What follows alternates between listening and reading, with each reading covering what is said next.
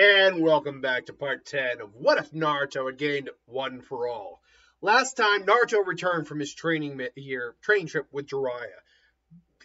On a power scale, Naruto theoretically could be in the Kage. It's at least a discussion you could have right now that Naruto, with all the quirks now of one for all at his disposal, plus the training he has, plus the amount of chakra he has, the level of control, which isn't perfect, but it's the level of control he has over Kurama.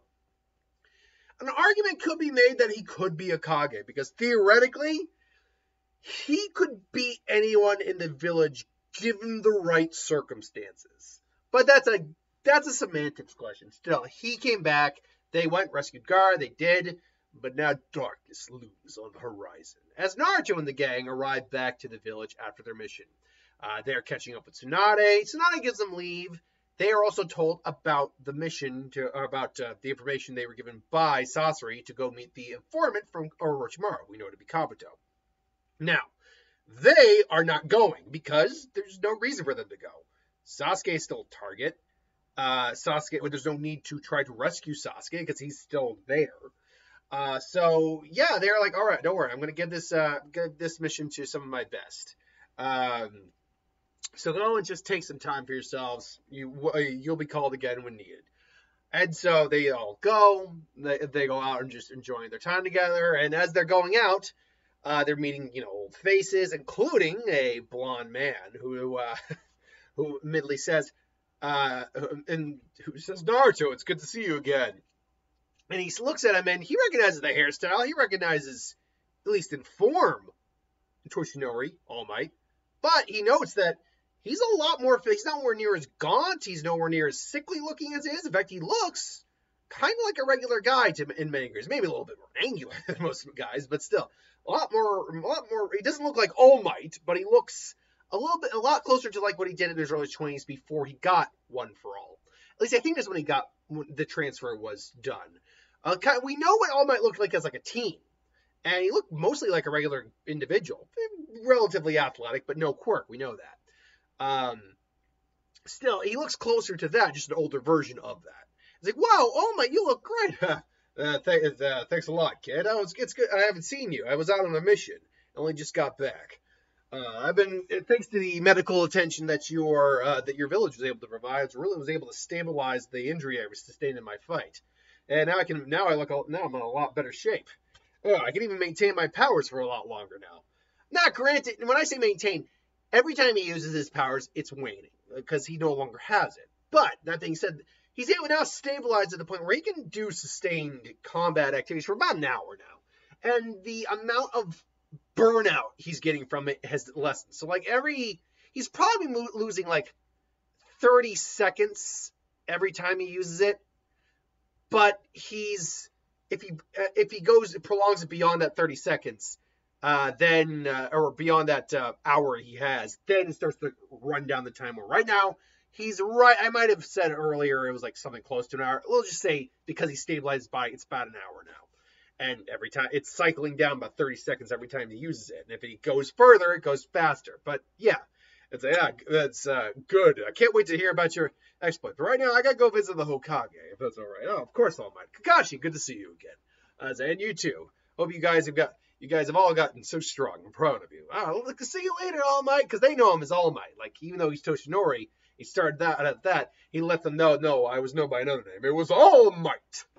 And see, he goes, you want to see me, Lady Hokage? Oh, yes, I just wanted to clear up that mission you were on. And they're talking.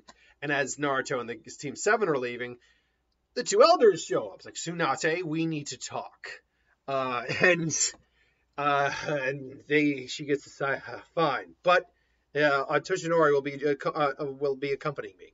I think Toshinori, well, this really isn't this really isn't a matter of his concern. Actually, it has a little bit to do with him. And so they go in and they explain how we do not want you sending Naruto out of mission. He's the prestige in Turkey. Someone brought up that the village elders never hated Naruto. And that's kind of true, but they didn't really see him as a person. They saw him as the container of the Nine Tails. Like, we cannot lose our tail beast. We cannot lose our Jinchuriki. they didn't see him as Naruto, but they didn't. You're right. You're not wrong. They didn't really hate him. They're just like they were very old school minded, is what it was. Uh, with all the respect, when you have someone as powerful as Naruto, that's not the wisest move. No, with all due respect, Toshinori, you're only here because Lady Tsunade was insistent you be here. I don't really think this level. I don't really think you have much to say. I know you're fond of the boy, but you really don't have much say in village matters when it comes to things like this. To which All Might just fires back.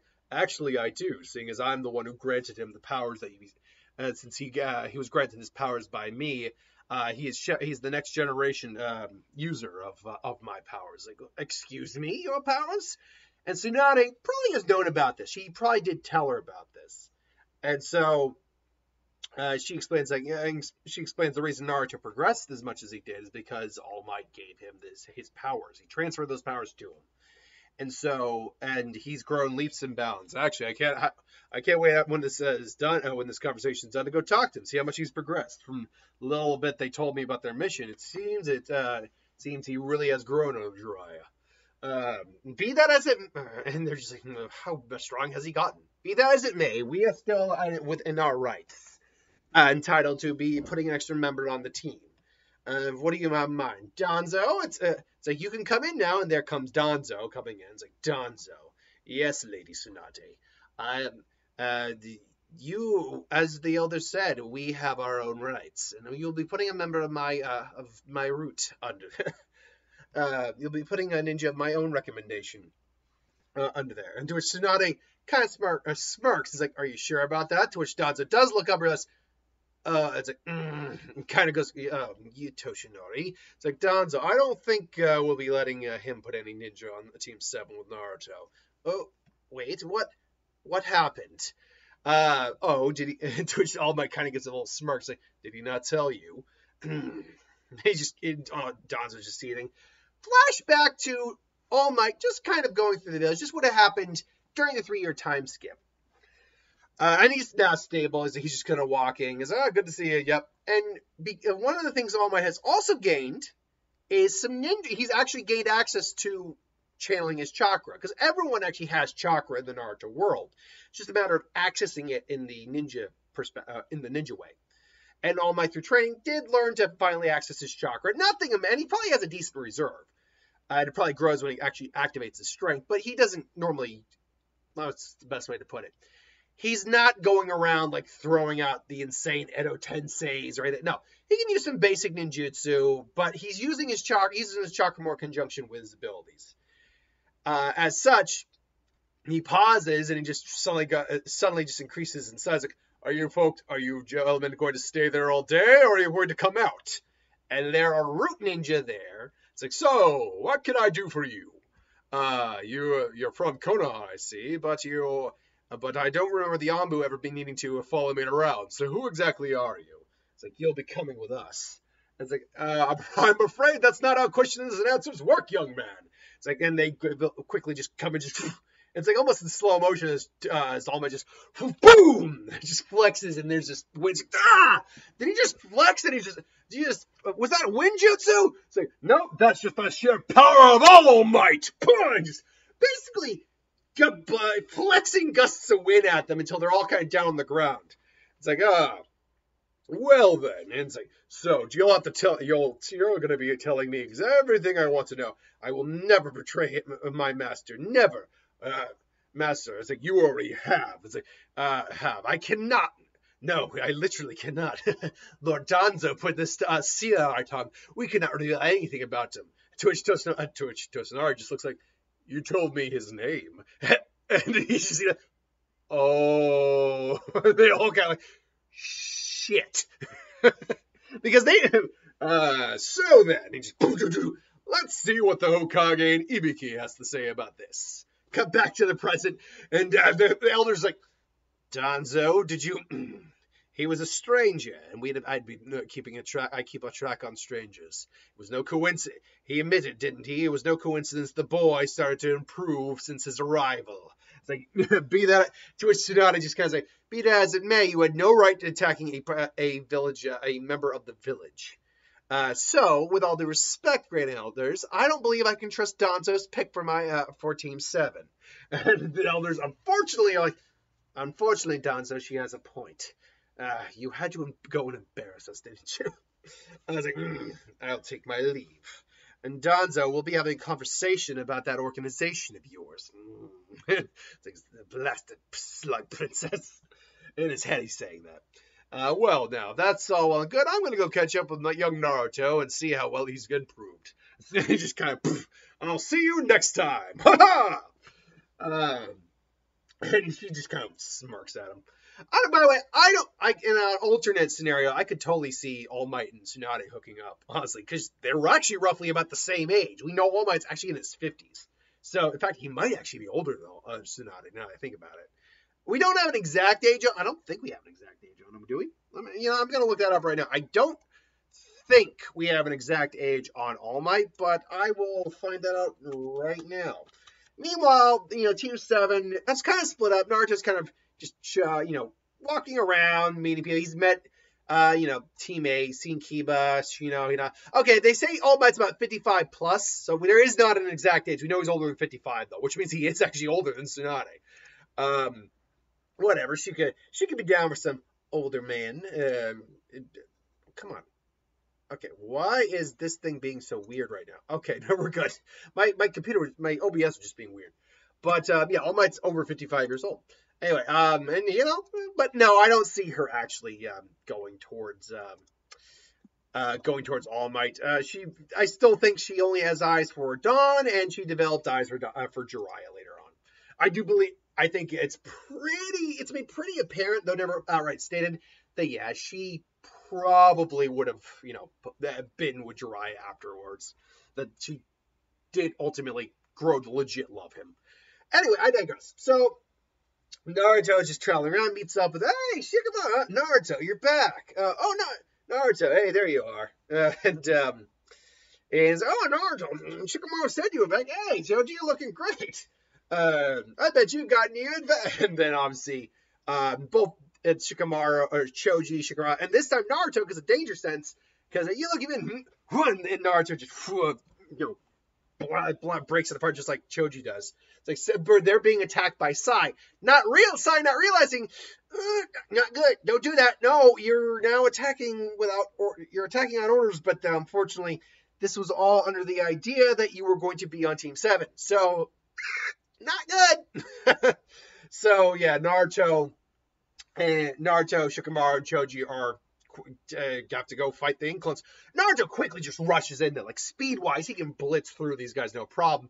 And Sai sees this and quickly has to get out of the way. Instead of blocking Naruto, which he's told Naruto's strength is not something to mess with, he's just and he kind of uses an Ink Clone, but Naruto just breaks it with Black Whip. Or uses some ink, I should say, and he first breaks it with Black Whip. He gets caught by Shikamaru briefly, but ultimately gets out of there. And so Team 7 is just told that is made aware of what happened. Tsunade's made aware of what happened, and she just, sounds like this would have been Danzo's work. The elders were trying to get him to play a new member on your team, ultimately to keep an eye on you, Naruto. That really? Yes, but unfortunately, due to an incident with Toshinori a few years back, we had a little bit of a trump card over Danzo, so that won't be a problem. He's like, I'll tell you, a trump? What happened? How about I tell you about it over some ramen, kid? We can catch up, finally. Awesome, ramen! Like, hey, I just wanted to let you all know. You're dismissed. You guys want to come? He's like, man, we can eat. And so they're going there, and he's relaying his story, his training trip, all that happened over the years. Keep in mind, I didn't bring it up, but Naruto does not have elemental release yet, by the way. That's still something Naruto needs to train in. So which gives Naruto some time to do some training. During the arc where she would be doing training. And All Might is just kind of sitting there and just kind of spoons actually falling. Like, you're joking. You accessed all 6 form users' quirks? Amazing. And I only knew about, technically he had to do research, but he only knew about 4 of them. What were the other 2? And he explains the other 2. And Sasuke and Sakura and even Kakashi are there, and they're eating, and they're overhearing what Naruto's saying, and they're hearing some of what he can do now. Like they hear the smoke screen ability, like, oh, that's kind of interesting. We've seen the black whip. Then they hear about the gear shift, which is what he briefly used. It helped Sasuke kill Sasori. And then they hear about Fajin. It's like, wait, what? It's like, yeah, Fajin. Oh yeah, it's like this super powerful storing quirk. It's kind of like actually, when you think about it, it really is a bit like a very, very, very mild version of One for All, because you store energy in you and then you unleash the power. The difference is that you have a consistent amount of power with One for All. It's stored over generations and just building. Whereas Fajin, you have to work on it. It's only for quick bursts. It's actually more equivalent to like a Kaioken, really. And someone did bring up, and I think you are right, that the Fajin quirk needs to be activated for the storage effects and then the repetition motion. I was using minor examples that I knew weren't quite there. But to be fair, we have no idea if Fajin as a quirk ever awoken. In theory, the awoken version of Fajin could act that way. And so, yeah, either way, Naruto would actually start some training with Kakashi, because I think at some point it gets brought up that he hasn't done elemental training yet. It's like, that's right, we never did get around to it. Kakashi, could you show me? I suppose I could. Zoro said, I suppose I could, Naruto. And so they begin elemental training, and Naruto gets it down very quickly. They would learn about the death of Azuma, which nothing would change there. And they hear about it, and they want to go help, but Naruto still hasn't quite gotten the Rasen Shuriken down, or Wind Rasengan down yet. Or at least, let me rephrase that. We know he had the Wind Rasengan down. He doesn't have the Wind Rasen Shuriken down yet. And, always pop up. Is Grandpa home, pop up? No, I don't hear tearing at the door yet, so I can keep going. Sorry, I heard my dog go to the door. So that's what he would be focusing a lot of his time doing. Having Black Whip, though, does help, because as I said, because it is energy, it can contain other different energy, like chakra, for example. So that's how Naruto initially was able to use the one-hand Rasengan. He had to use Black Whip to help him. But now, he's probably learned how to do it on his own, create the Big Ball Rasengan. And, see, the Wind Rasengan we know Naruto ultimately did learn to use after on his own, because his chakra control at that point was just insane. I don't think you can do a one-handed Wind Rasen Shuriken at this point in time. I think, though, you can use this second hand to add the Wind Chakra, always creating the Rasengan. I think that's doable. Honestly, the reason I think Naruto even had to use the clone to begin with the two clones was because he needed a clone to help make the Rasengan. He couldn't do it on his own with his one hand. That's why he needed the extra clone. Without the need of the extra clone, you only need one clone then for the Wind Chakra. And technically, you don't even need the one clone. You just need the Wind Chakra created with the other hand, and then if he needs to help contain it still, he can use the Black Whip. And then he uses the Wind Rasen, the Rasen Shuriken, and he creates it by the time they need to go and fight the Demon Brothers.